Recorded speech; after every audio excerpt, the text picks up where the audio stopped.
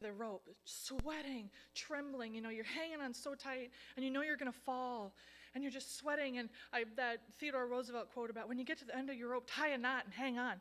No, the Lord says, let go. His hands were 2 inches below this person's feet. And all they had to do was just let go and rest. And they were straining and worried, and images of death and destruction. And they just had to let go and rest in the Father's hands. And then the other thing, you know, we pray for revival and the new thing that God's going to do. And God said so clearly, I'm not interested in revival. I'm not interested in what was almost dead. I want what is dead. I want resurrection. The new thing is resurrection life. It's not revival. It's not a meeting. It is a life filled and led by the resurrection power of Jesus Christ. Our shadows heal. We walk by graveyards and people just rise from the dead. I mean, that is the resurrection power of Jesus Christ that lives in our hearts. That is who we are. It is simply the life that we are intended to live in this last day. He's not looking for revival. All of the past revivals, nobody was willing to die. There was too much of man's stink left in all of those, and it was man that killed those moments of revelation, of resurrection, because man said, oh, we're having revival. That's not what God was wanting to do. This is who we are and how we live. And only that which is dead can be resurrected. But the good news is once it's resurrected, it can never die again. You can revive something, bring it back, revive something, bring it back. Once it is resurrected, it can never die again. So that's what I encourage everybody. When you pray, pray for resurrection. Pray for resurrection power, the grace of God to be so loosed in us that we can imagine the impossible. I saw something, it said faith doesn't make it easy, faith makes it possible. So just remember, all things are possible in Jesus Christ. All things in Jesus' name. Anybody have any prayer requests or any testimonies this morning? Yeah, Sheila.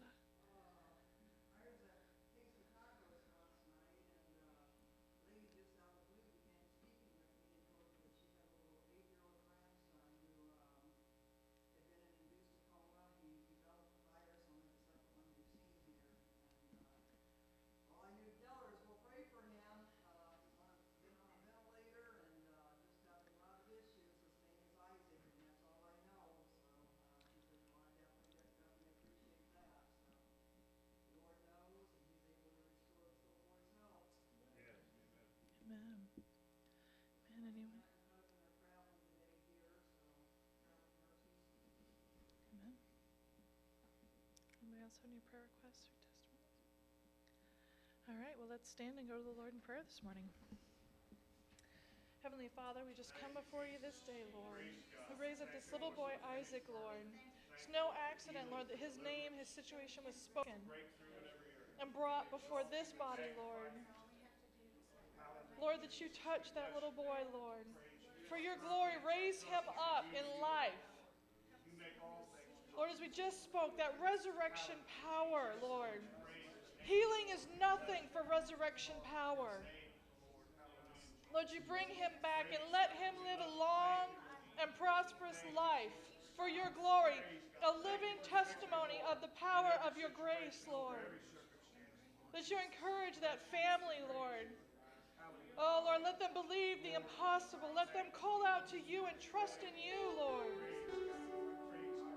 Jesus. That you have your hand upon every member of this body, Lord. That you encourage us, Lord. You lift us up as we rest in you, Lord. That we let go of the things that we cannot control. We let go of the struggle that is this human life. And we rest in you, knowing that you have it all mapped out, Lord. That you have gone before us and you have made the way, Lord, where there isn't one. Oh, Jesus, that you go before us and you light up the way, Lord, us and guides us in all things, little or small. Lord, that you move the mountains and you lay them flat before us. That you bring water into the dry places of our lives. That you bring life everywhere you go, Lord. Jesus, we count it all joy, Lord. Oh, Lord, help to pluck out that unbelief that still tries to steal our joy, that tries to steal our rest. Jesus, we come to this place this morning to lift you up, to come together to worship you and praise you. Oh, that we say you are worthy. You are worthy of our praise. You are worthy. Be with us this morning, Lord, as we come to seek your face. Give us eyes to see and ears to hear, Lord, what you would have for us this day. Encourage your people, Lord.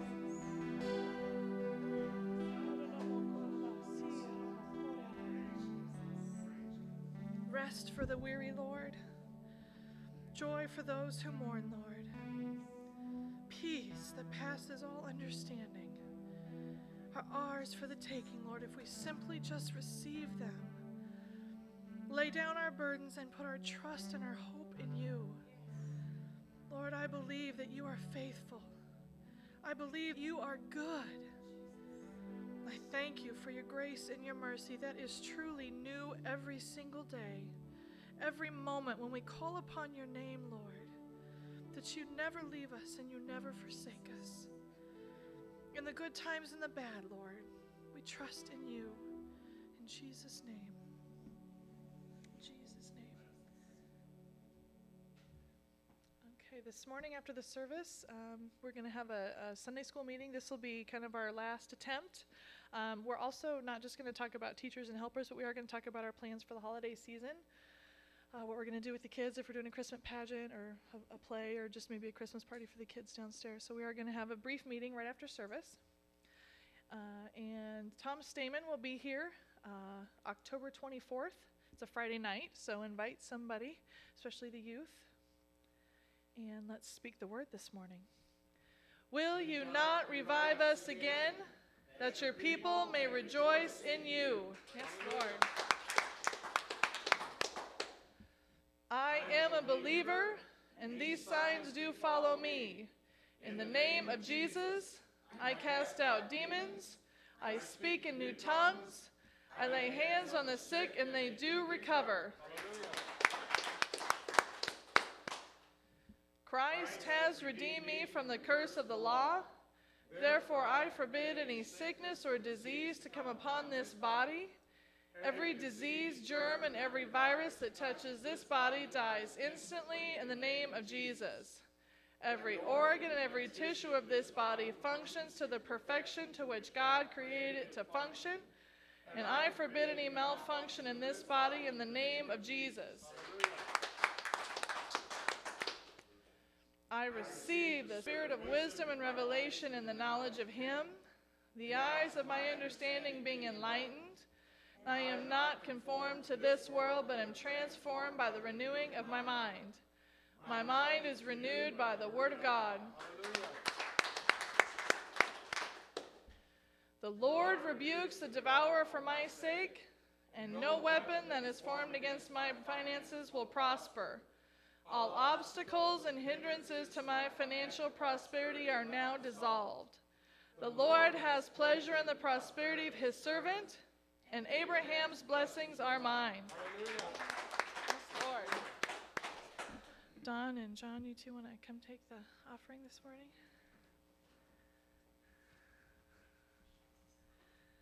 Don, you want to ask the blessing today?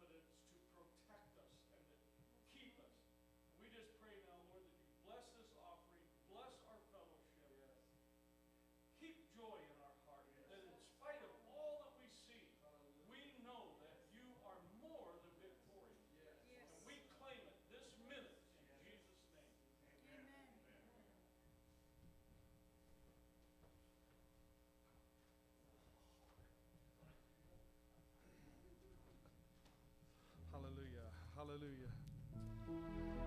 Something got thrown in the atmosphere while they're taking the offering.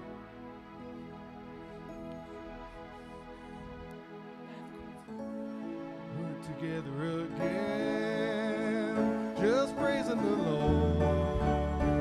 We're together again in one accord.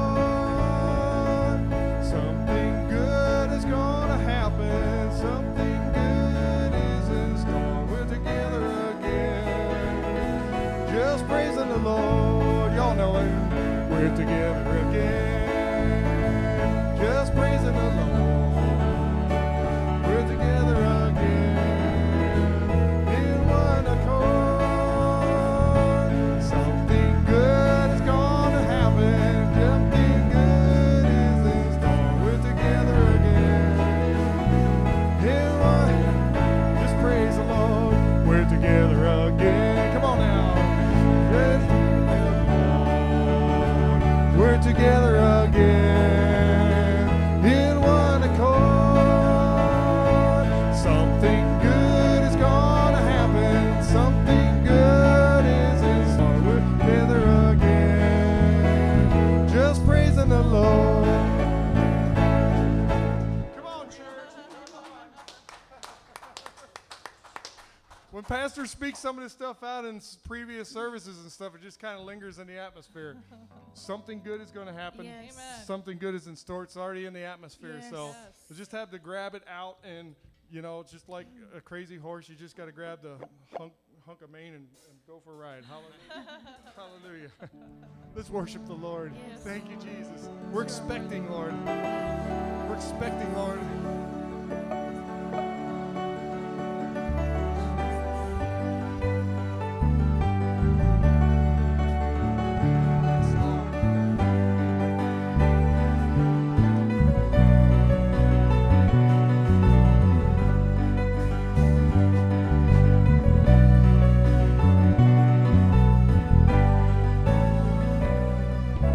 Awake, awake, O north wind. Awake, awake, O south wind. Blow over me. Let your wind come upon us, Lord. Come, O winds of testing. Come, winds of refreshing. Blow over me.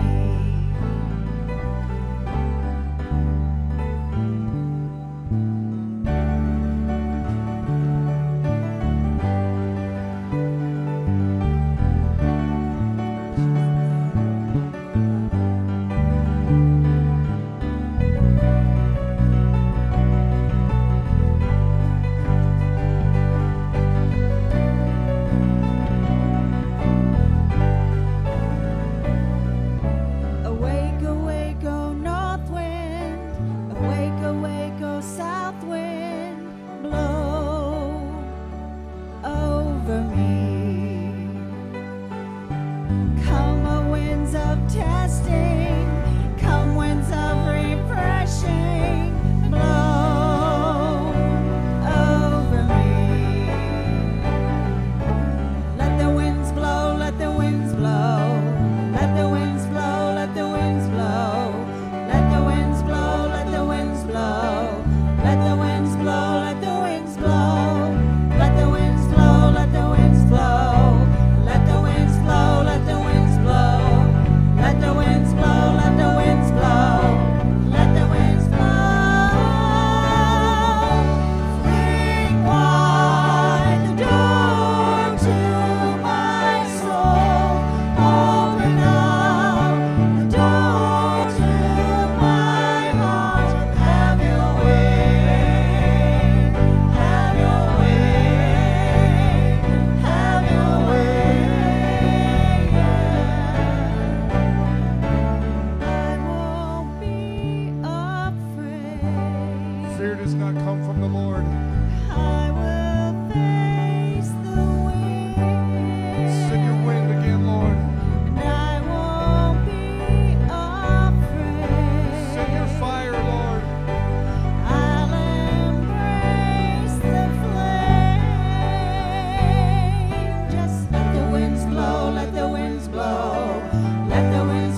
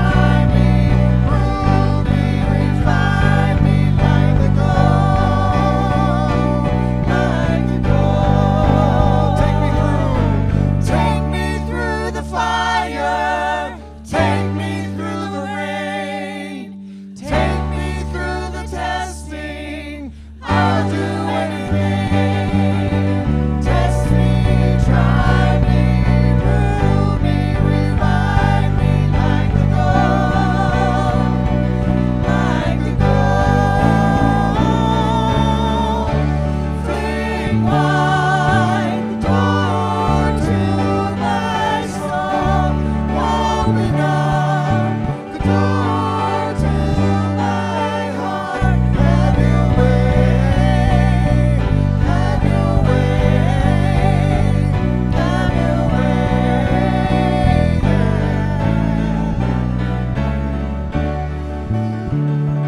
Lord, as your wind blows, stir a people and a generation, God, that don't have to unlearn religion, that they only hear what you want them to hear and only say and do what you want them to do.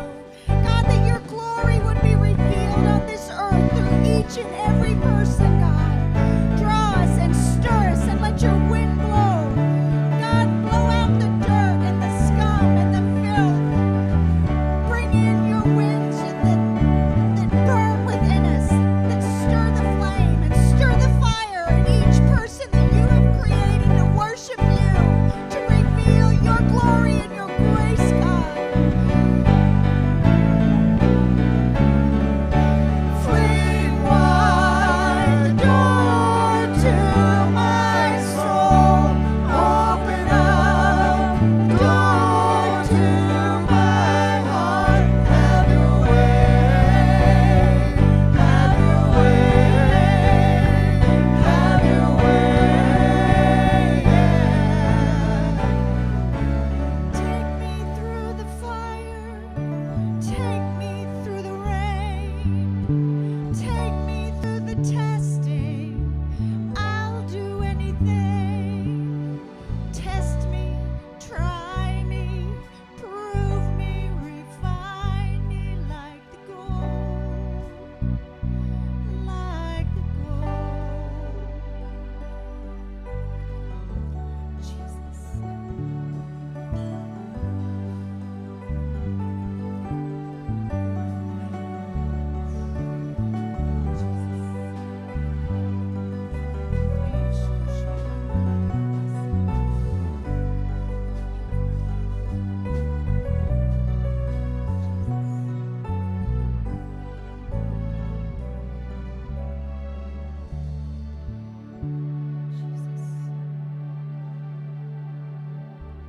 Thank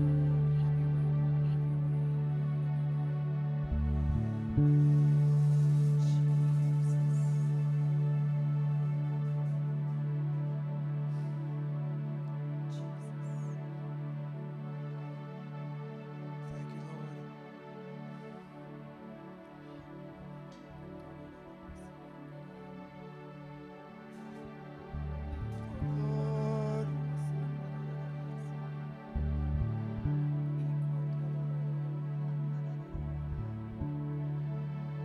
Lord. Thank you, Lord.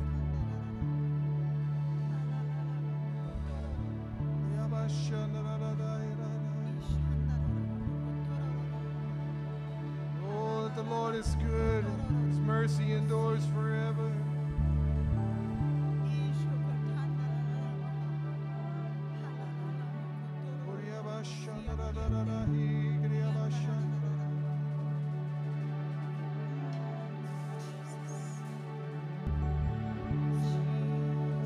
If you have never been filled with the Holy Ghost, if you have never been filled with the Holy Ghost, step in right now.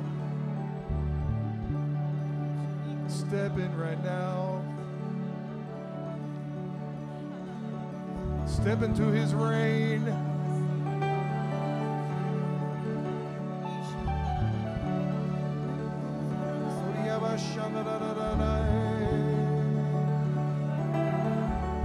Those of you who have had the Holy Spirit in your life in the past and you feel like you're dry, let the Lord reign and fill you once again.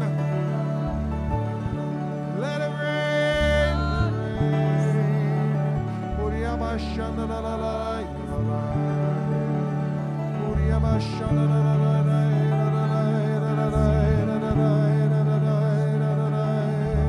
Oh, that the Lord is good and his mercy endures forever.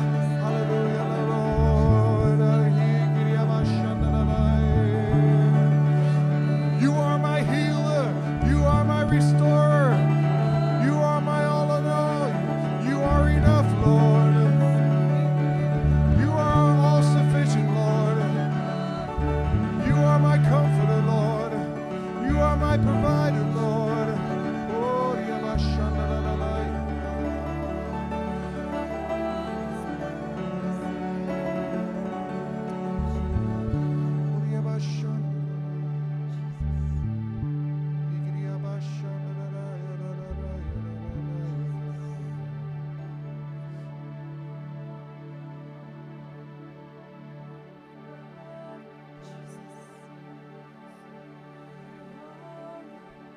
Those who wait upon the Lord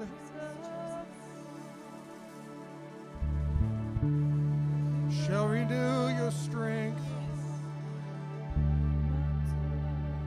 Those who wait upon the Lord, He will renew your strength with His strength, not a fleshly strength, but an unseen strength.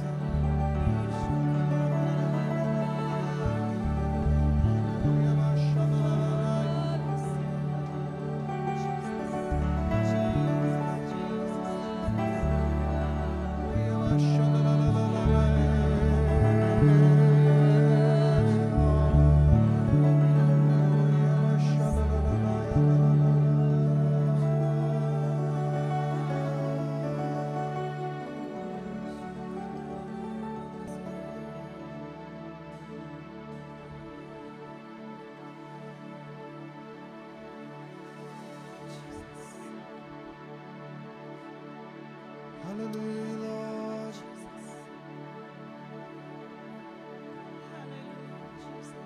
Hallelujah, Lord. Hallelujah, Lord. For your mercy endures forever.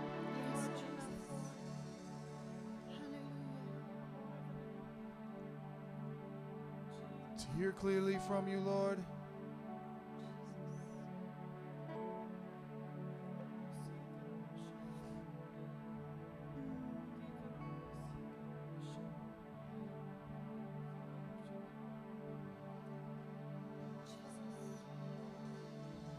Just let it out. I know the Lord is speaking through someone this morning, and I'm not hesitating, I'm yielding.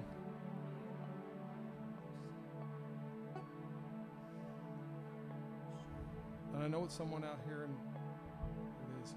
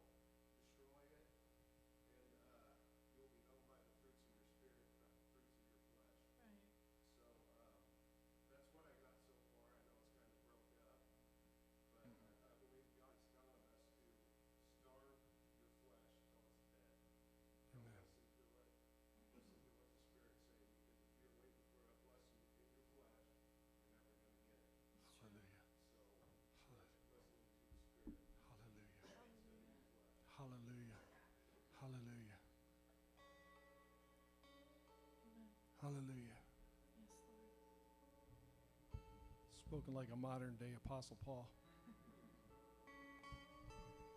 Hallelujah. We're going to go down to the next song, Sheila. This was in the atmosphere Wednesday night, and through the obedience of our sister and brother, this song lies right on it. Some of you may remember it. If you don't, that's okay.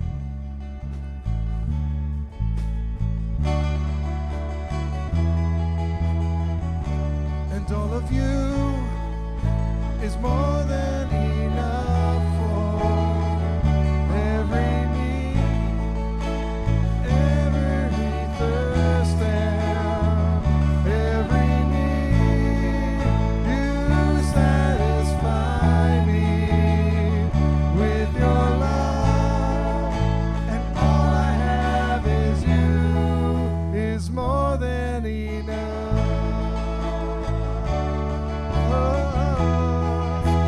More than enough, Lord, yes, Lord. You are my supply. You are my supply, my breath of life. Still more awesome than I know. You are my reward worth living for. Still more awesome than I know. And all of you is more than enough for all of me, for every thirst and every need. You satisfy me with your love, and all I have is you, is more than enough. More than enough.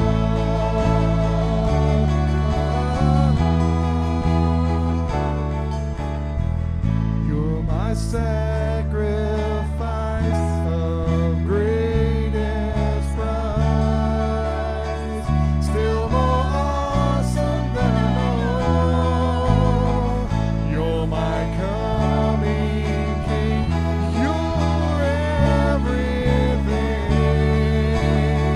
Still more awesome than I know. All of you is more than enough for all of me, for every thirst and every need. You satisfy me with your love, and all I have is you. More than all I want, more than all I need. You are more than enough for me. More than all I want, more than all I can see. You're more than enough. More than all I want, more than all I need. You are more than enough for me. More than all I want, more than all I can see. You are more than enough. 'Cause all of you is more than enough for all of me, for every thirst and every need.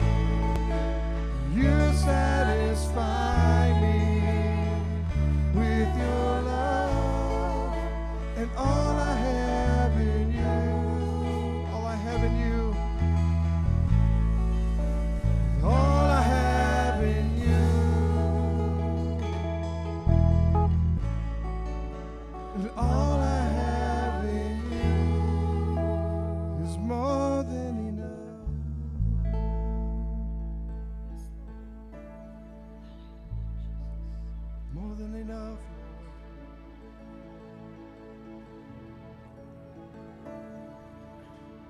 than enough, Lord.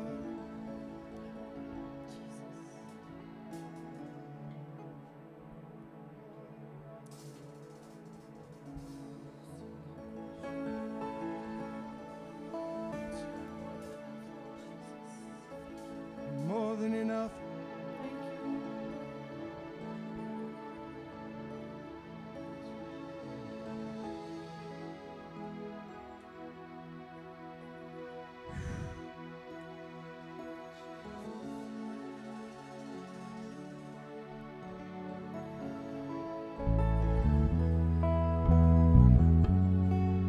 Lord, we lift up those who have ran from you, Lord.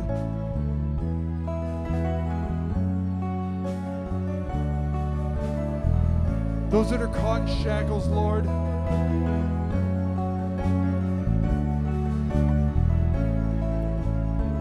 The gentleman was in here earlier this morning in need in some ways that he was asking. But we know that there was a deeper need. He knows the word. He can quote some scripture, but there was a need that was deeper that he was in the flesh asking for. But all I saw in him was chains. All I saw in him was chains, and my heart was broken because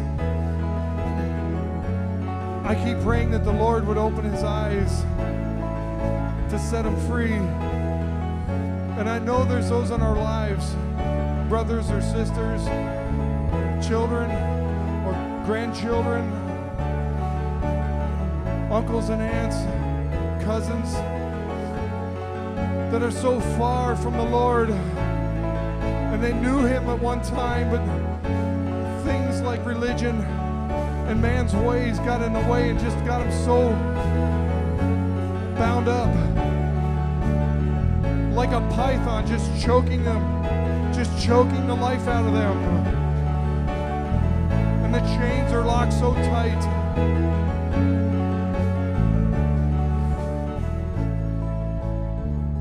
And many of you remember the Christmas story where Ebenezer Scrooge was in those chains.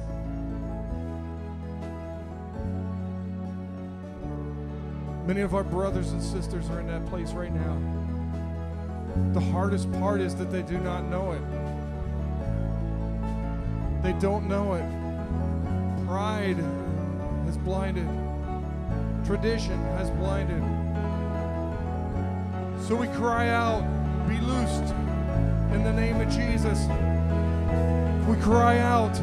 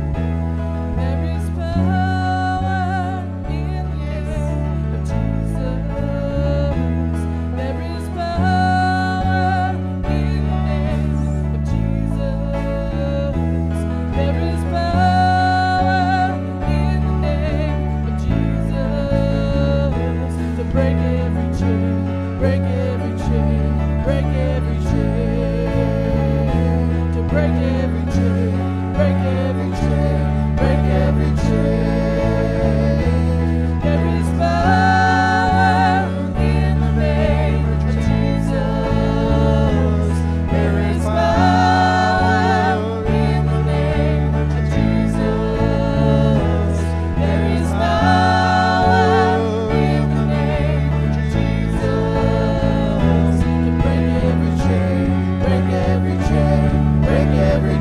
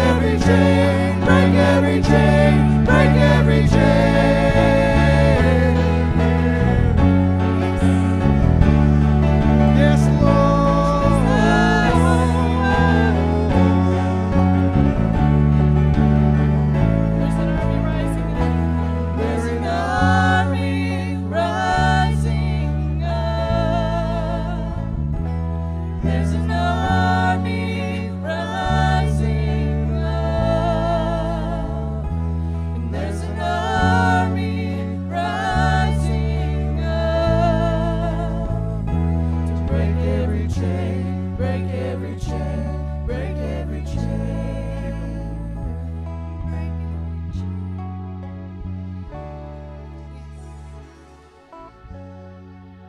Psalms 104, Psalms 107, pardon me. Hallelujah. Hallelujah. Hallelujah. Hallelujah. Calling it out. Hallelujah, Lord. Then they cried out to the Lord in their trouble, and he saved them from their distress. And he brought them out of darkness and the deepest gloom, and broke away their chains. Let them give thanks to the Lord for his unfailing love and his wonderful deeds forevermore. For he breaks down the gates of bronze and cuts through the bars of iron. This day, Lord,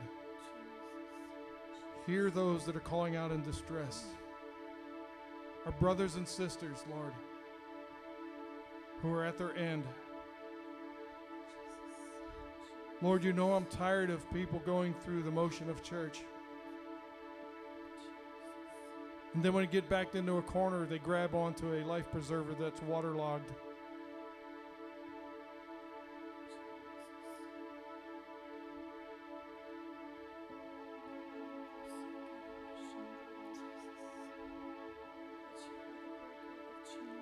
Break it. Break it, Lord. Break it, Lord. Break it, Lord. That you have destroyed death. You have overcome the grave. Oh, what can stand before you? What can challenge your power, your glory?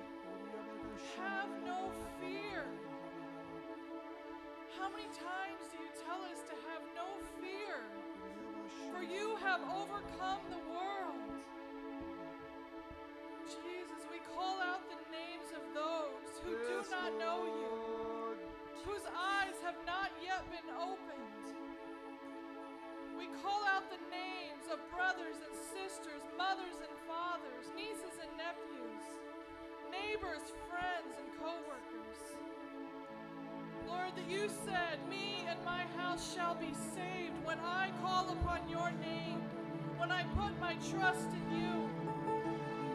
My house is everybody around me, Lord. My house is everyone I come in contact with. Your grace covers a multitude of sins. Your grace is complete, and your grace is sufficient. Lord, as in the days of Moses, we ask you to set your people free. Set your people free from the chains that bind them, from the distractions that hold them back from serving and following you with passion. With passion, Lord. You are a passionate and holy God. You are the breaker of chains. You give liberty and freedom to the captives. I thank you, Lord, that you have set your You have set your people free. But we must walk in that freedom. We must choose freedom and liberty. We must choose to be led by the Spirit and not be hindered by this flesh. Hallelujah, This flesh that binds us to this world, that binds us to the circumstances. We choose to be led by the Spirit, which is life, which is joy, which is peace, which is resurrection power. We choose to live and move and have our being in you. In the fullness of your resurrection power, Lord. That your sacrifice would not be in vain, Lord, but that your glory would fill the earth. That your glory would fill the earth as we speak of what you have done, of who you are.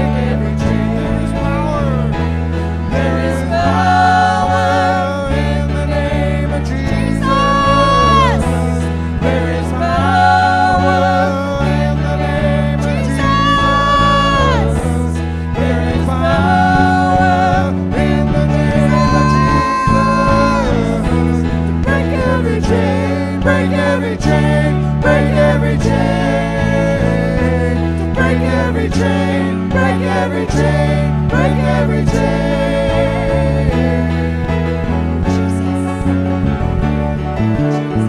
Hallelujah, Lord, for the finished work, Lord. Thank you, Lord, for the finished work.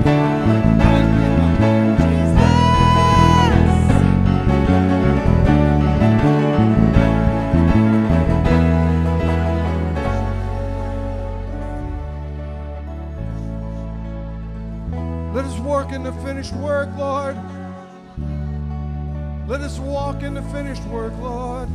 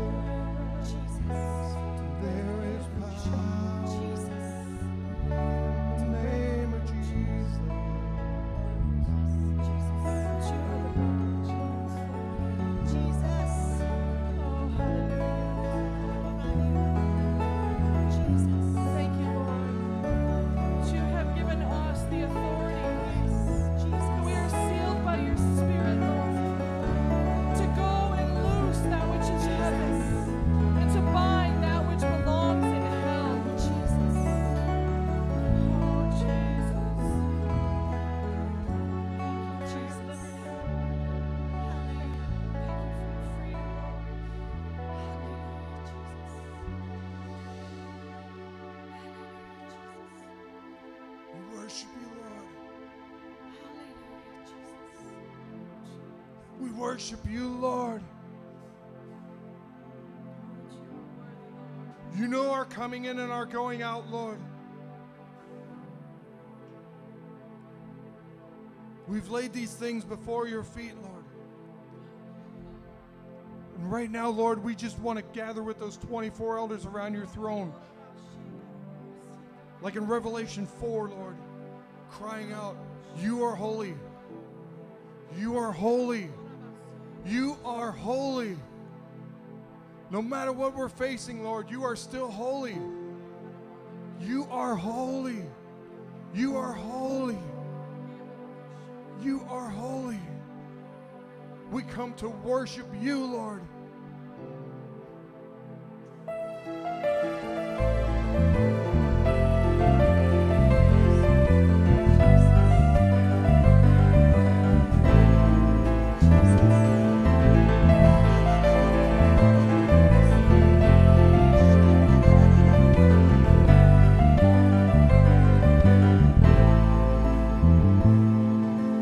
Angels gather round your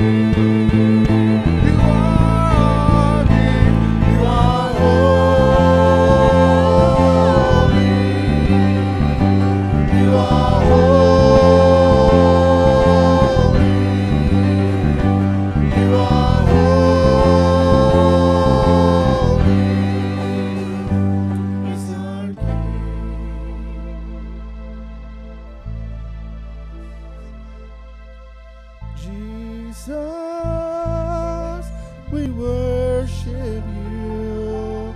We magnify the whole day through. Our voices unto you we raise. You're worthy, Lord, of all our praise. Holy, you are holy. You are holy. It's our King. Holy, true, holy,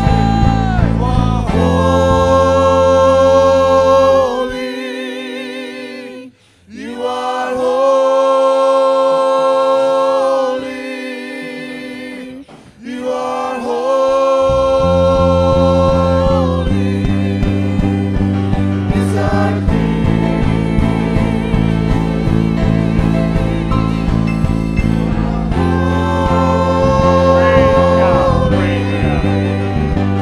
You are holy.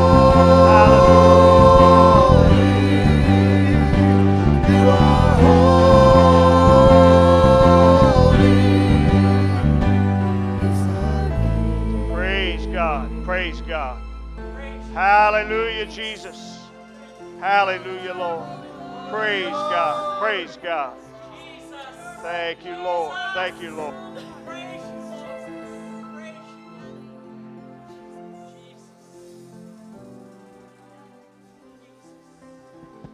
I can't tell when I'm on or off here. Okay. Praise the Lord. You know, just before the service started, the Lord directed my attention to a scripture in James chapter 4 where he said, beginning at verse 5, do you think that the scripture saith in vain, the spirit that dwelleth in us lusteth to envy? That's the human spirit, the flesh. That's what the flesh is. It's not this epidermis, the skin, this flesh, the bones. It's more than that. It's our thoughts. It's the way that we think. It's the way we approach God. And so he says that the scripture, do you think that the scripture says in vain, the spirit that dwelleth in us lusteth to envy? But he giveth more grace. Wherefore he saith, God resisteth the proud. That's us, thinking we can do what only God can do. Because he goes on to say, but giveth grace to the humble. Submit yourself to God. Resist the devil, and he'll flee from you. How do you resist the devil? He just told us. You submit to God. You trust in the finished work of the cross. We're always going to have, and this isn't to rebut what Jason said, because I understand and I agree, but it's the way we overcome this flesh is by submitting to what God's already done. Humbling ourselves in the sight of God. And we'll do more, quote unquote, righteous acts out of that than we'll ever do by trying to discipline ourselves. That's the knowledge of good and evil. That's the lie that the devil has been selling man ever since there's been a man. I talked about it Wednesday night. That's how is it that we still sin? We still listen to the liar. That God's withholding something from you, or God's not giving it all to you. If you just knew more, you could have everything. And it's knowing Him that provides everything. Amen? He is holy. Hallelujah. And because He's holy, God declares us holy. Praise the Lord. Give the Lord a hand clap this morning. Praise the Lord. Thank you, Jesus. Praise God. Praise God. Hallelujah. Be seated, please, in Jesus' name. Thank you, worship team. Amen. As they're going to their seats and the Sunday school kids are going downstairs, let me remind you again, anybody that can or wants to be involved in any way with the Sunday school department, it doesn't mean you're making a commitment to teach every Sunday or or anything like that, but just take a moment and get with Jamie and Suzanne immediately after the service, and they'll let you know how you can help out in any number of ways. And if you feel like, well, I'm not a teacher, that's okay. There's other things you can do and still be a blessing to the kids, and also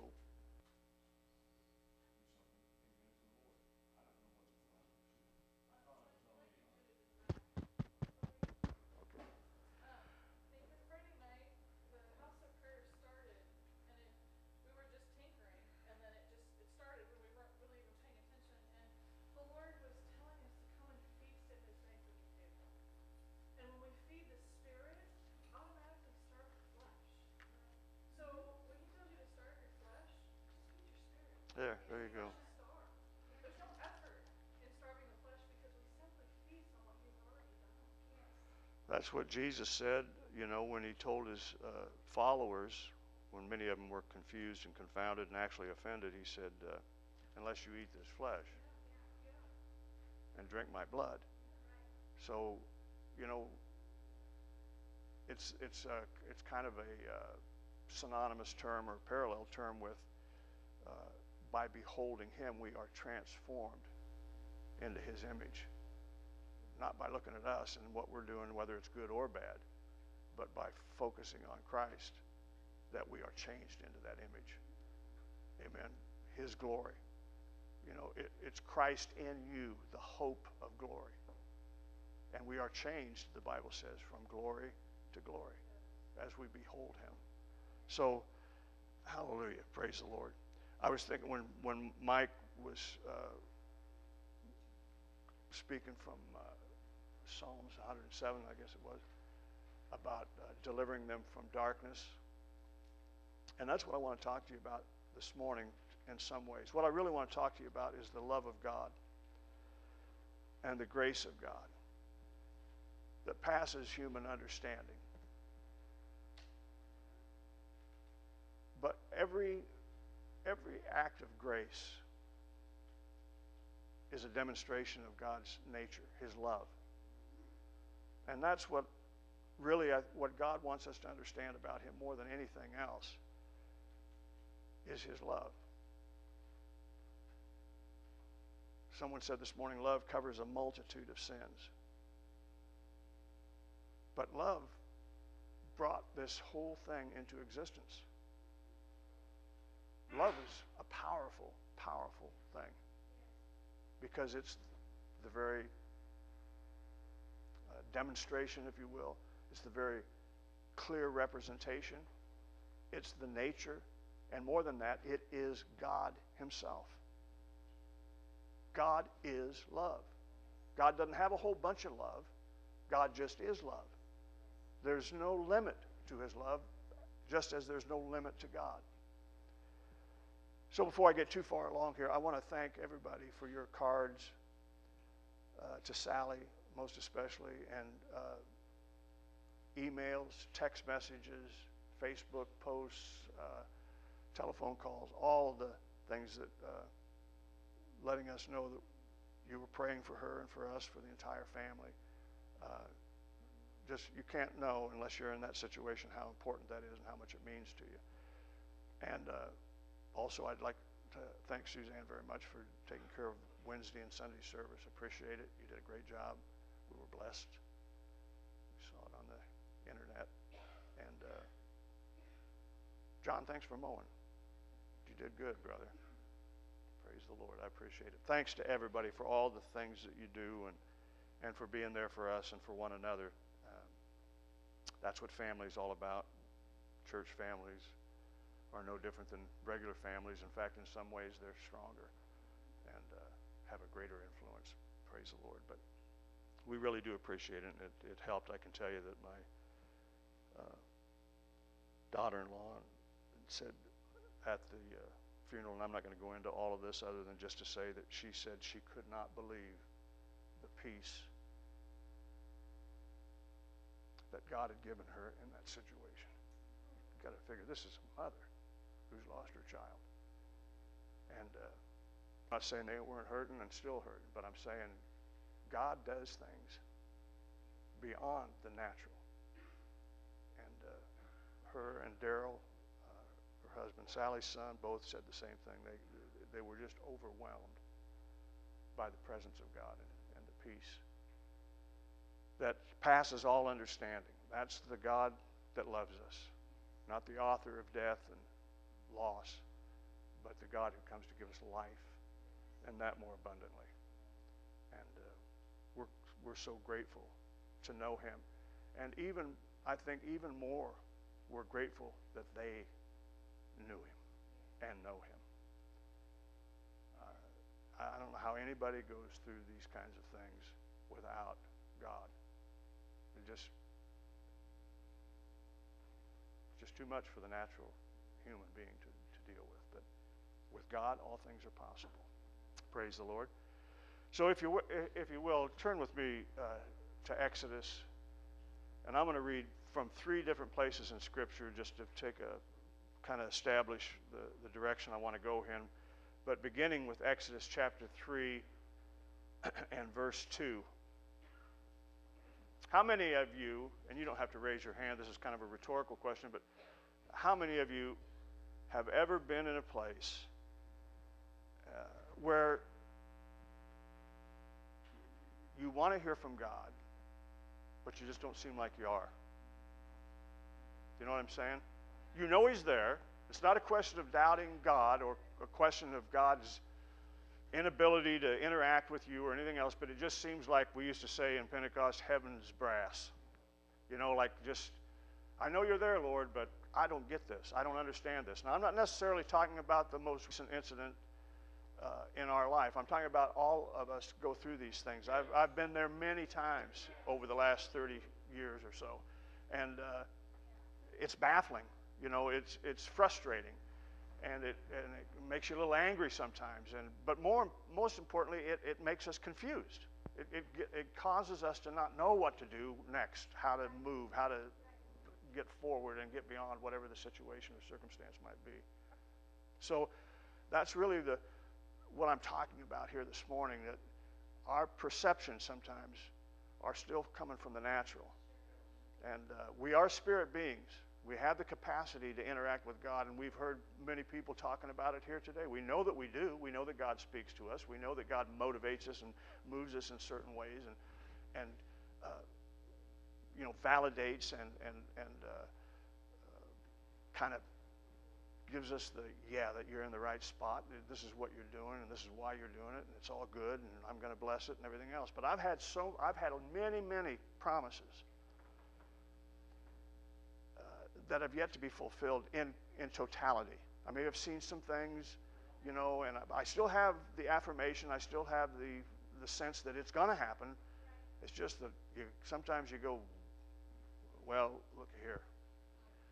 Another birthday coming up here in about 6 months. When? When's it? When? How are you going to do this? When are you going to do it? But God can do it in a split second. And so many times there's things like that happening. But I just want to show you from the Scripture what I think God's been saying to me, not just in the last week, but in the last 30-some years. And the angel of the Lord appeared unto him, this is Moses, in a flame of fire out of the midst of a bush. And he looked, and behold, the bush burned with fire, and the bush was not consumed. Okay, now let's move ahead in Moses' life, and let's go to Exodus chapter 13 and verse 21.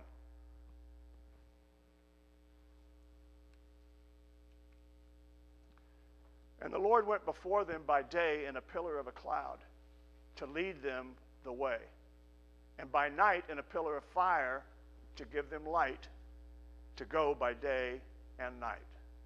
Praise the Lord. Now, Exodus chapter 20 and verse 21.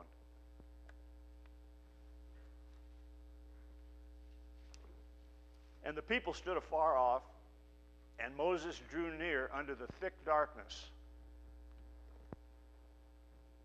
where God was.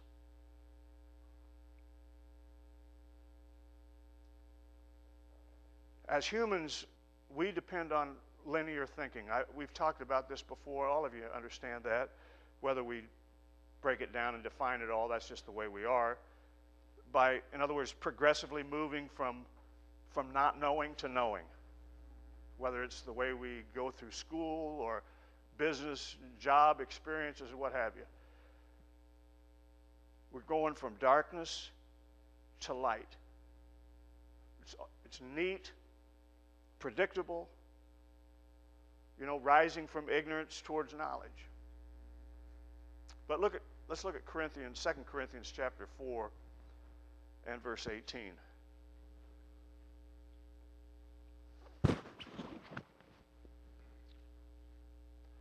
While we look not at the things which are seen, but at the things which are not seen.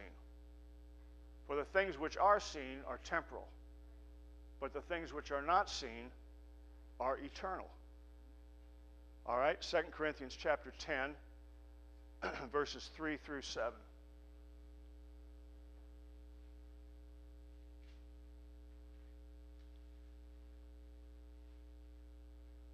For though we walk in the flesh, we do not war after the flesh. For the weapons of our warfare are not carnal, but mighty through God to the pulling down of strongholds, casting down imaginations and every high thing that exalteth itself against the knowledge of God, and bringing into captivity every thought to the obedience of Christ, and having in a readiness to revenge all disobedience when your obedience is fulfilled. Do ye look on things after the outward appearance? If any man trust to himself that he is Christ, let him of himself think this again, that as he is Christ, even so we are Christ. Now, that's important, that second sentence. If any man trust to himself that he is Christ, let him of himself think this again, that as he is Christ, even so we are Christ. Now, Paul's saying simply that, he says in other places too that, I was the least of the apostles, and yet I labored more. But not me, Christ in me. So, if we trust that we're in Christ, let's recognize that it's not what we're doing in the flesh, it's what Christ has already done in that flesh, God in flesh, that identifies us. Praise the Lord. See, from a spiritual perspective, what really happens is our limited ideas and beliefs are being taken away to make room for a bigger reality. It's happening to us all the time if we're growing in God, that's what's happening. How many of you know the beliefs you had 5 years ago are not the same as the ones you have today? Now, some may remain. They're true regardless. But how many of you look at some of those truths that you've believed maybe all of your life, and now in the last 5 years, 10 years, whatever, they changed? So what happens is when that takes place, it makes us feel awkward. It makes us uncomfortable. Because we've been comfortable with a certain belief system and way of approaching God and understanding God, that whenever that changes, it kind of rocks your boat. I mean, it makes you go, you get a little nervous, you get scared. Oh my God, what if I give that thought up, if I give that kind of believing way that I've had in the past, what's God going to do? If I'm wrong, is he going to get me? Is all hell going to break loose? And, bad things start happening to me. Amen? Moses is an example of how God works in us experientially. In other words, how he actually interacts with us and the way that we live out our life. And I hope you can see this morning, that the first time that Moses meets God, there's light. There's a bush that's burning and it's not consumed. I mean, this is supernatural. And there's this light, and there's the voice of God. And it's so clear. Everything is so certain. Right? God's working here. I mean, even Moses, with all of his questions and all of his doubting and everything, he was compelled by the reality of this experience. It was so real that he goes back to what he assumed was going to be certain death by going back to Egypt to tell a bunch of rebellious people that God sent him. So later on, then, he comes to this pillar of the cloud and the pillar of fire. Again, it's the same fire. But this time, there's also a cloud. Still God, but not a steady, continuous, bright, burning fire like the first time. Then, even later on, God meets him at Mount Sinai. And the people don't want any part of this. Because when he moves towards it into this thick darkness, they're saying, whoa, this ain't right. We don't see the fire. We don't see the light. All we see is something frightening, something very dark. But the Bible says where God was. In that thick darkness, God was. Amen? No light, not even a clouded gray area. Sometimes we get the divine, and we know it's God. Other times it's kind of a gray area, and we kind of, well, I believe that was the Lord. I mean, it seems to agree with His Word, but I didn't get as powerful. But what about when it's just black? Nothing. God's there. Praise the Lord. Just darkness, unknowing. Moses' relationship with God brought him to the place of not knowing. That sounds like a contradiction. It sounds like an oxymoron. It sounds like it's totally stupid. Amen. But he brought him to a place of not knowing so he might come to know. Know what?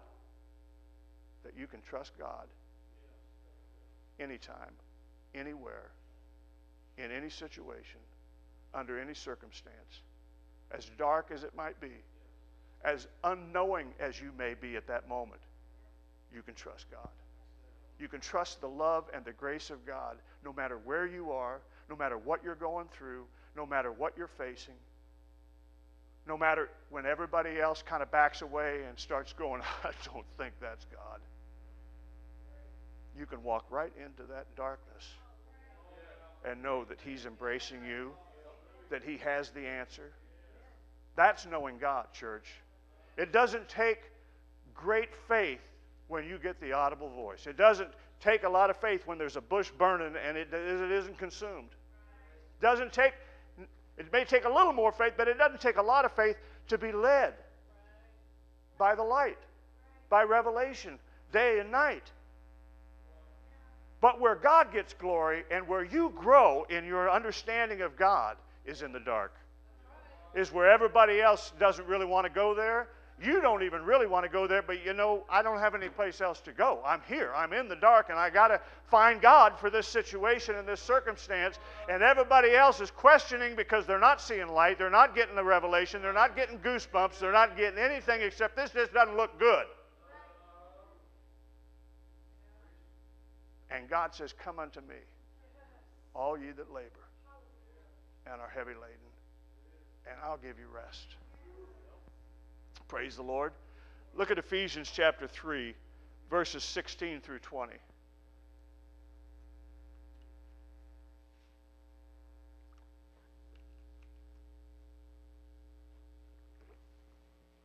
As I'll tell you, in the dark, you're going to trust God or you're going to flip out. Because the devil's going to tell you, oh, you're strong. You're strong enough to get through this. Just stiff upper lip, you know. Throw your shoulders back. Just push on through it. You can handle it. He'll try to talk you in to the fact that God's not in this. He's nowhere near. He's not coming around. He's backed away. You know, you're just on your own here, and you're going to have to toughen up and, you know, just make it. Praise the Lord. But in Ephesians, he says, of whom the whole family in heaven and earth is named, that he would grant you, according to the riches of his glory, to be strengthened with might by his Spirit in the inner man. Hallelujah. Praise God. That Christ may dwell in your hearts by faith, that ye being rooted and grounded in love may be able to comprehend with all saints what is the breadth, the length, the depth, and the height, and to know the love of Christ, which passeth knowledge, that ye might be filled with the fullness of God. Now unto him that is able to do exceeding abundantly above all that we ask or think, according to the power that worketh in us. So from known to unknown to known. Amen? From light to darkness to light.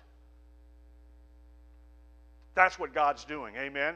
This is grace, church. If you think you always have to be in light, always have to be certain, always have to have understanding, you're not going to get very far in this thing. You'll curl up in bed, pull the covers over your head, and wait for a light. Wait for a sign. Wait for a name. Wait for a audible. Wait for something. Amen? The irony is, for those of you that have lived for God any length of time, the more we come to know, the more we understand how much we still don't know. I mean, there was a time when I had some revelation. I don't know that it was actually my revelation. I got a revelation from somebody else's revelation. And I thought, I got the answer here. But then life started coming around. And I realized, I don't know a whole lot. I know something. I know enough about this God to know He's way more than I thought I knew. I'm just beginning to understand. The devil, I said, is a liar. And he always comes around telling us, eat from the tree of the knowledge of good and evil. You just need more knowledge. You just need, to have more understanding about God, and that's how you're going to get it. The more you know about bad behavior and good behavior, the more you're going to understand the nature of God. That is a lie. And it's about time that we started saying to the devil, if you want me to eat from the tree of the knowledge of good and evil, why don't you take a big, long, warm drink of shut the hell up?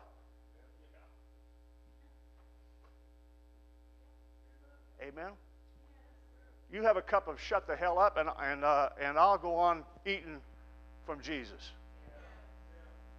Praise the Lord. God is more interested in our journey and how we trust Him along the way. Let's look at Mark chapter 4 and verse 11.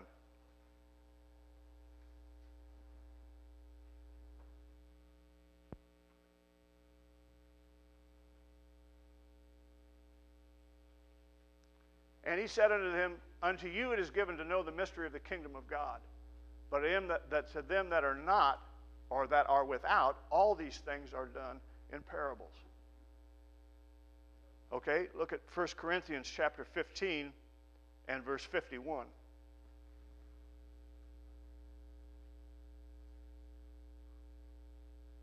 Behold, I shew you a mystery. We shall not all sleep, but we shall all be changed. Ephesians chapter 5, verse 32.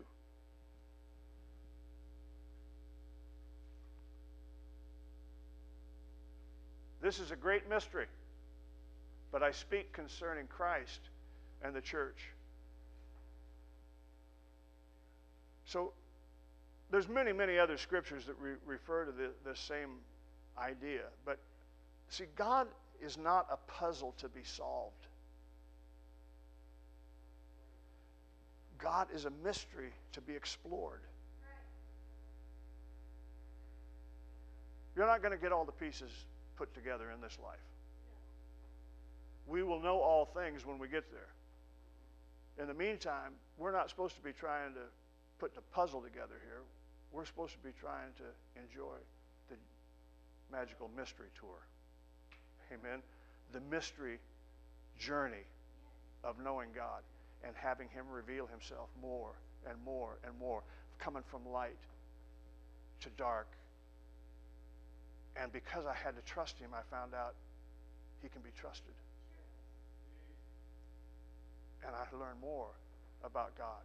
I learned more about His love. I learned more about His grace. That's what God's interested in. Not having the perfect theology,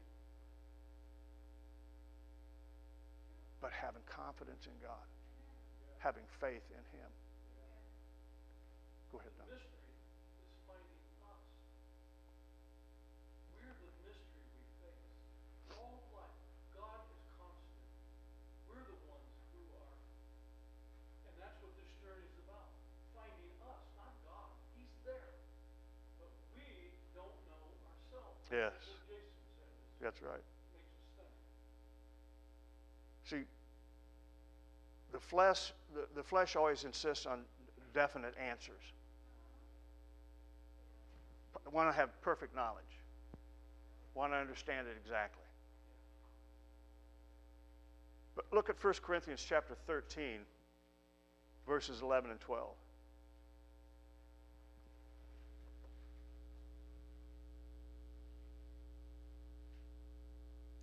When I was a child, I spake as a child. I understood as a child. I thought as a child. But when I became a man, I put away childish things. For now we see through a glass darkly, but then face to face. Now I know in part, but then shall I know even as also I am known. See, God transcends our natural mind. He said the natural mind is enmity with God. It can't get it. It doesn't grasp, because God is above human understanding.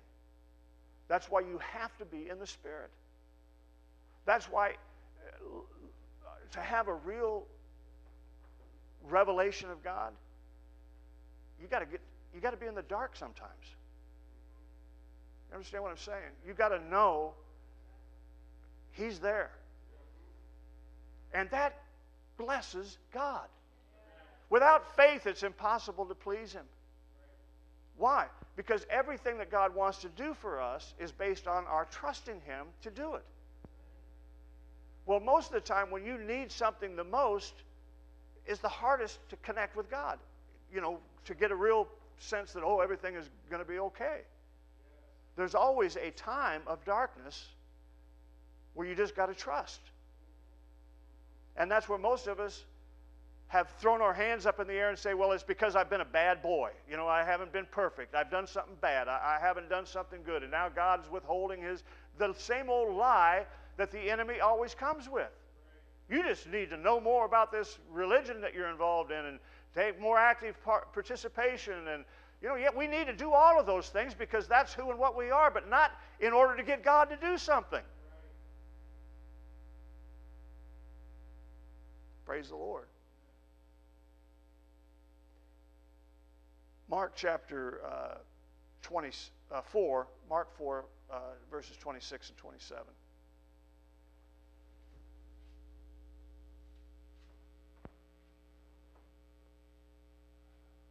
Praise the Lord. By the way, I've been waiting to tell the devil to have a nice warm glass or shut the hell up for a long time, and just wanted to praise the Lord. Eat from the tree of the knowledge of good and evil, you know, praise God. Sally knows I've been dying to say it. Praise it. And he said, so is the kingdom of God as if a man should cast seed into the ground and should sleep and rise night and day, and the seed should spring and grow up, and he doesn't know how. Now, I'll tell you, that right there is a picture of my relationship with God. I've said some stuff, I've done some stuff, but I don't know how in the world it worked. I just know I went to bed and I got up and things are better than they were the day before. I just know that somehow something happens when I come into agreement with God's Word. I can still be trepidatious about it. I can still be kind of uncertain in some ways, and I don't know how He works it out. I don't have the perfect theology.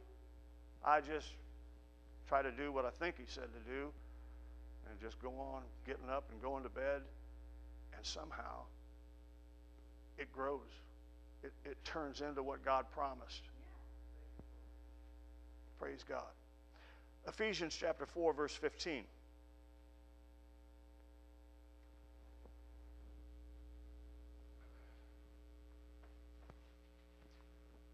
But speaking the truth in love may grow up into Him in all things, which is the head, even Christ.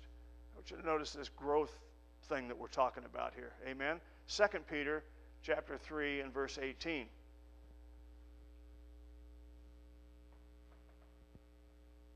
Through coming into an agreement with God, by believing in the love of God, a growth results. Amen?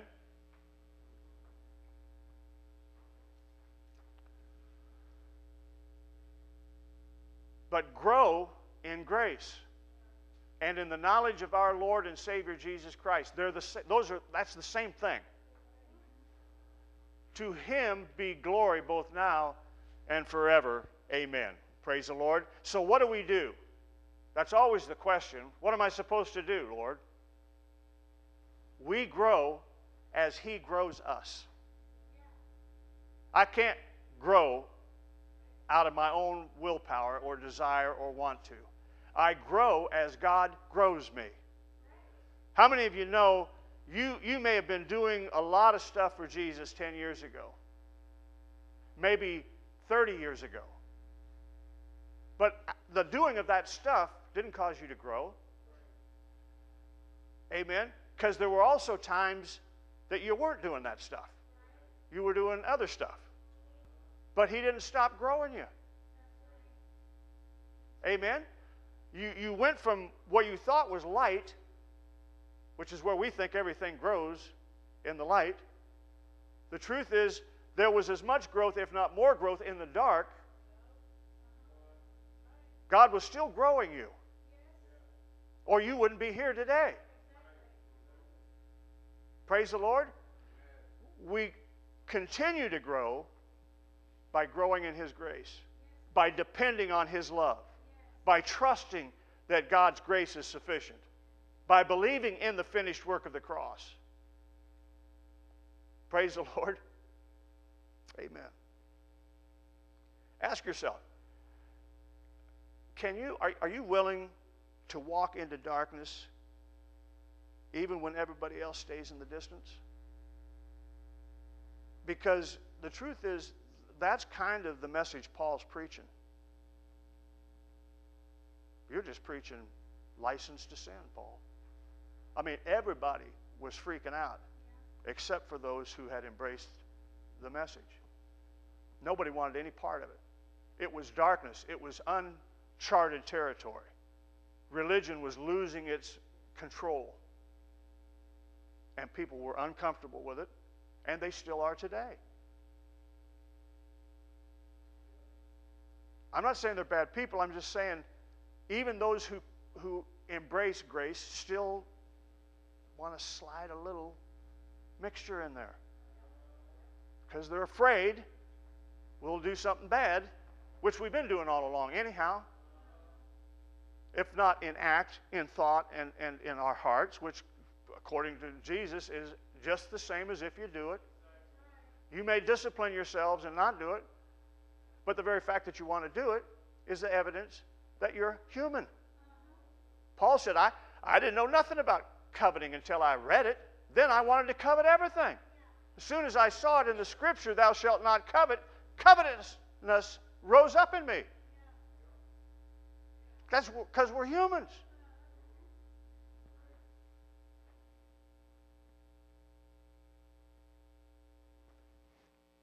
The answer to that question I just asked of whether or not you're willing to walk into darkness when everybody else is standing in the distance is what really determines how much of the mystery of God is revealed to you. Now, I know that I had a revelation of God years ago. Jesus Christ, God in the flesh, tremendous revelation. I've learned more about that God in the last 5 years than I did in the 25 years preceding that. Even though I had a revelation, there was a whole lot about this God that I had no conception of.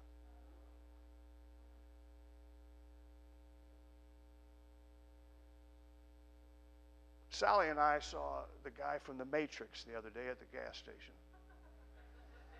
Except he was wearing tennis shoes. Had the long black leather coat. She said, what's wrong with people? Don't they look in the mirror before they go out? It was about 80 degrees. But he had this long black leather coat. like Orpheus or Morpheus or Doofius or somebody. Praise the Lord. But it got me to thinking. I'm always making references to the Matrix, you know, how it's just nobody sees it, but you know. Well, I got to thinking about it, and you know, that blue pill is like religion. You know, Morpheus tells Neo, you know, he says, you take the blue pill and the story ends. You wake up in your bed and believe whatever you want to believe. But you take the red pill, that's grace. That's this mystery. You take the red pill and you stay in Wonderland, and I show you how deep the rabbit hole goes. Huh? Praise the Lord. See, there's all kinds of spiritual movies out there that are not on Christian TV. But the grace rabbit hole is an endless discovery of God's love. It's forever learning more about what really is, about how God really is love. It's not, see, this is not the journey for pat answers, for, you know, religious rules to obey and to follow and to keep. And amen? Look at Colossians chapter 3, verses 1 and 2.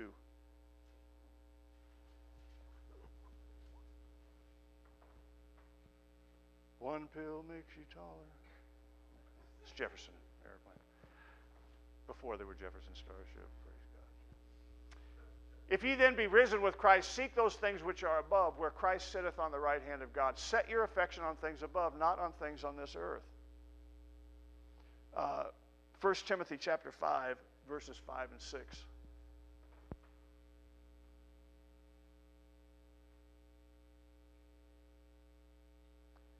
Now she that is a widow indeed and desolate trusteth in God, and continueth in supplications and prayers night and day. But she that liveth in pleasure is dead while she liveth. Now this speaks to what we've been talking about earlier this morning, and kind of about religion and as well. See, we possess eternal life. We possess everything that the finished work of the cross provided. We already have it. It's in our spirit when we got born again. It was given. That's our inheritance, the Scripture says. Joint heirs with Jesus Christ. We've got it all.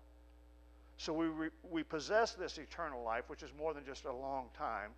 It's everything it's God life. It's all of our needs, every situation, every circumstance. So we already have this, but a large percentage, I'll just say it that way, are dead to the life that they have. They don't understand the grace of God. They're dead even while she lives, Paul said. Born again, the recipient of eternal life, but basically dead to it because they're still operating from their sense knowledge, from their own pleasures. And that doesn't necessarily mean bad behavior.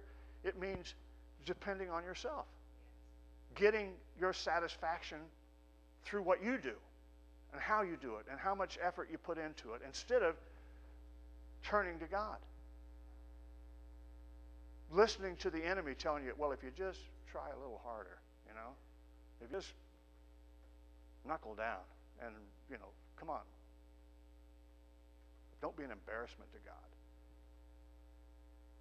When God is saying the only way you can be an embarrassment to me is to not trust me, is to make it look as though I'm some kind of jerk that wouldn't bless you, that wouldn't help you, that wouldn't always be there for you.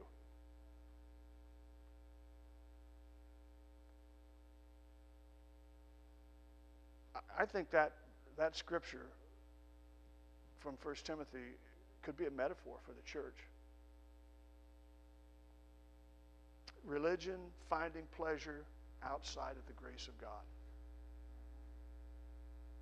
Promoting the religion instead of the God that they're trying to represent through that religion.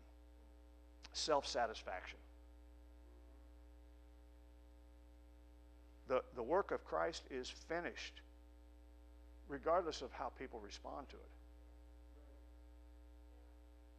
it. 2 Corinthians chapter 10 and verse 5.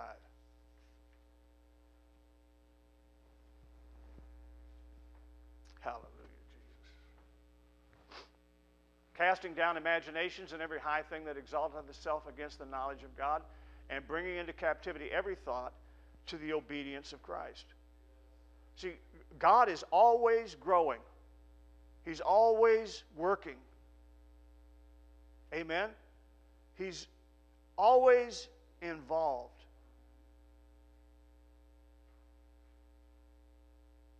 Grace will always pull you away from what's familiar. In fact, it's true of every real revelation. Anybody ever had a revelation that everybody else didn't have? It'll separate you. It'll cause people to not want to praise the Lord. That's what grace does. And you never got any revelation that didn't come by grace, no matter what we might have thought.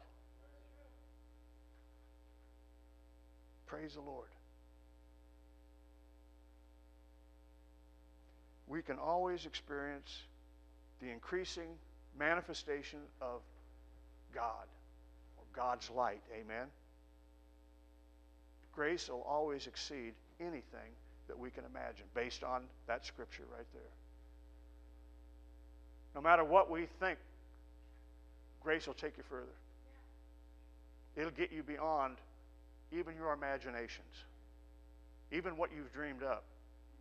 This tells me that the promises of God, although some of those promises that I've received from God, I thought, man, this is huge. It's going to take God and every angel up there to make this thing happen.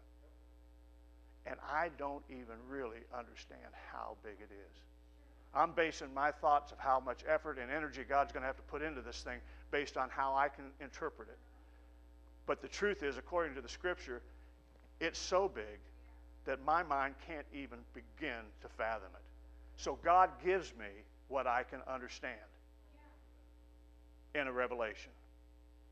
Then He wants to give me more of Him, more of His grace, so that He gets bigger and my imagination gets bigger, so that He can satisfy that desire. But mine are so puny in comparison to what God really wants to do. We settle for such little things when God wants to do something huge, because we just think it's too much for Him. Why? Because I don't know how I would deal with it. I don't know how I would do it. Hey, if He can give it to you, He can see to it that you can do whatever it is you need to do with it. Praise the Lord. Amen. Just think, again, thinking of this light and dark, just think about the temple. In the temple, you've got the outer court, which is daylight. You got natural light coming in there, and you can see anything and everything right there. Then you go into the inner court. It's a little bit closer to the presence of God, the literal presence of God. And now you only got artificial light. Now you just got candles. So it's not near as bright, not near as lit up, but you're getting closer to God, and it seems you would think, you'd be getting more, you'd be seeing more, but in fact it's actually getting darker. Then when you come into the very elasterion, which is the mercy seat, which is grace, which is Christ, it's pitch black. You can't see your hand in front of your face. They had to tie a rope around. The priest had to go there and operate simply by faith. He'd go in and sprinkle the mercy seat, but he couldn't see anything. It was the deep darkness. But that's where God was. That was the presence of God. Amen? And a revelation of Jesus, amen, is what was behind that veil. But it was pitch black. The veil was taken away so that everybody could have access But nobody could have ever had access if somebody wasn't willing to go in there in the dark and believe God. To make the trip from what looked to be complete revelation into an uncertainty, into a complete not knowing, so that they could know everything. So that they could know everything that they thought they knew when they were out there slaughtering animals, when they were in there lighting candles and burning incense and stacking up the showbread, which was nothing but symbols and types of what was in the darkness. It looked like they had all this revelation. They're doing it. They're doing what God told them to do. And it's all this religious pomp and ceremony, and they're thinking, man, we are really something special. But now the least of them has access to what was in that darkness. Amen. Praise God.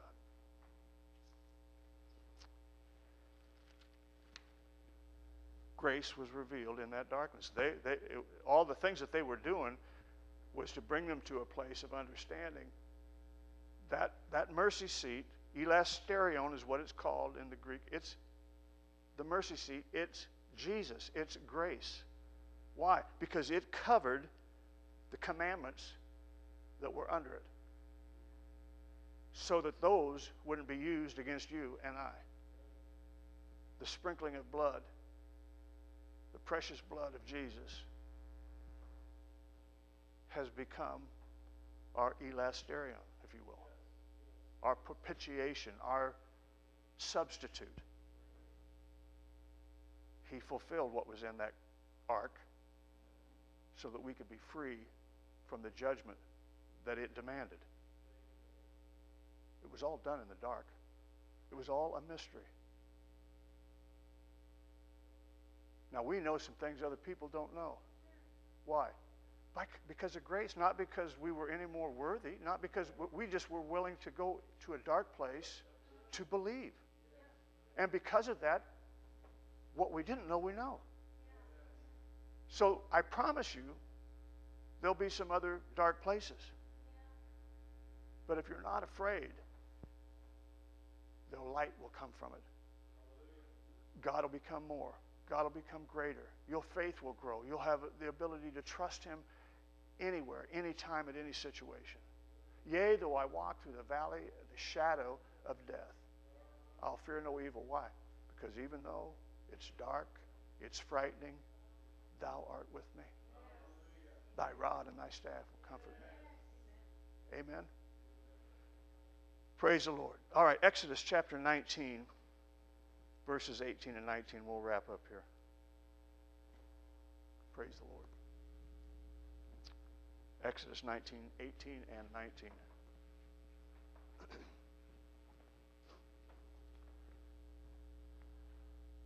And Mount Sinai was altogether on a smoke, because the Lord descended upon it in a fire.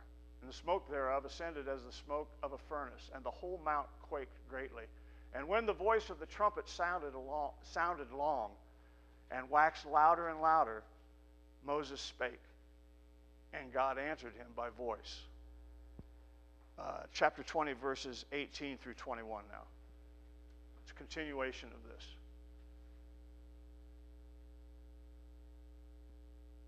And all the people saw the thunderings and the lightnings and the noise of the trumpet and the mountain smoking. And when the people saw it, they removed and stood afar off. And they said unto Moses, Speak thou with us, and we will hear. But let not God speak with us, lest we die. And Moses said unto the people, Fear not, for God has come to prove you, and that his fear may be before your face, that ye sin not. And the people stood afar off, and Moses drew near unto the thick darkness where God was. All right? Now, let's go to Hebrews chapter 12. This is the last scripture. Hebrews chapter 12, verses 22 through 29.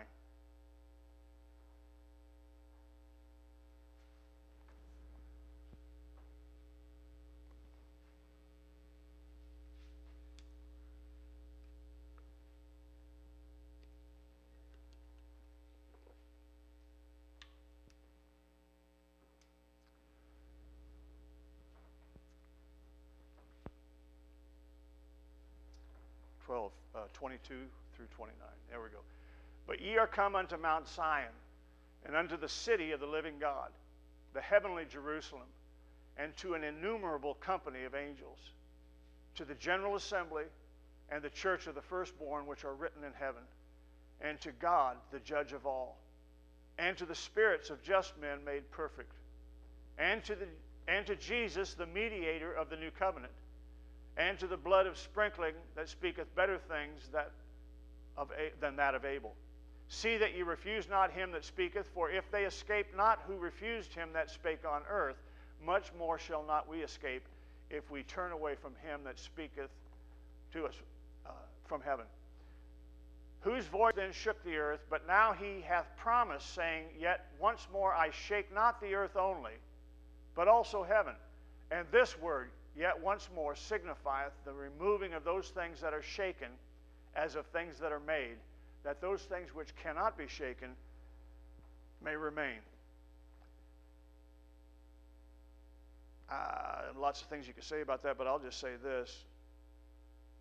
Whatever was made wasn't coming from God. And that can all get shook. All religion, all that grows out of that. The thing that can't be shaken is our confidence in God, in the reality of God's presence in our life. Amen? So here's the question that I think Paul is actually asking. Have we come to a mountain that can't be touched? To a blazing fire, amen, to darkness? You see, I said this, I think it was to Peter the other night, we were talking at the prayer. Who we are as believers is determined by the nature of the God that we believe in. If you believe that he's hard, that he's mean, that he's strict, your belief system will reproduce that. But if you know God to be this God of love and of grace, there's a gracefulness that can flow from you. There's an acceptance, like Jane was saying here this morning, where no matter where the people are coming from, no matter how we think that they are and where they are and what they're doing, we can still love them.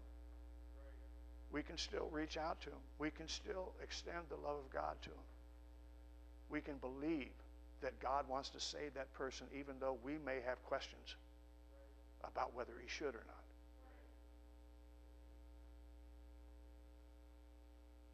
What if the revelation of God in Christ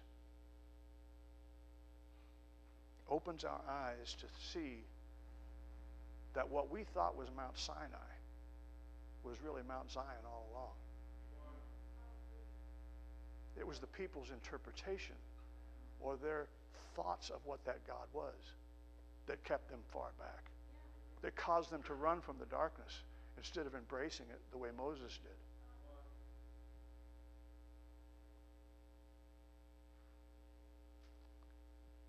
Not darkness, but light. Not religion, but the finished work of Jesus Christ. It looks dark, but believe me, in that darkness is birthed all the light that has ever been.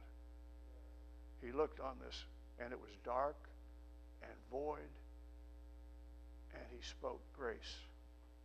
Jesus, the Word, came forth. And where it had been dark is now light. God was in it. The Spirit was moving on the face of that darkness. It was there all along.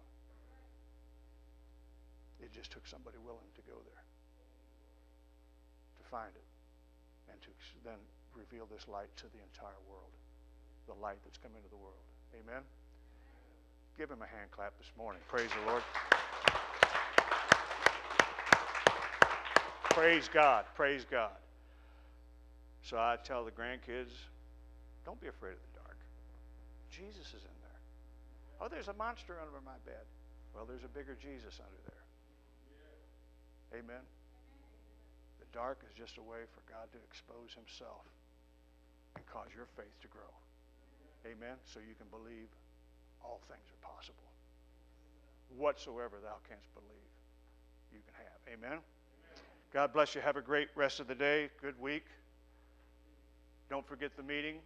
Stick around for just a few minutes. Talk with Jamie and Suzanne. If there's anything that you can do to help out or to participate on any level, they'll be grateful. Amen. God will bless you. No, He will anyway, but it'd be a good idea to just be nice. Praise the Lord.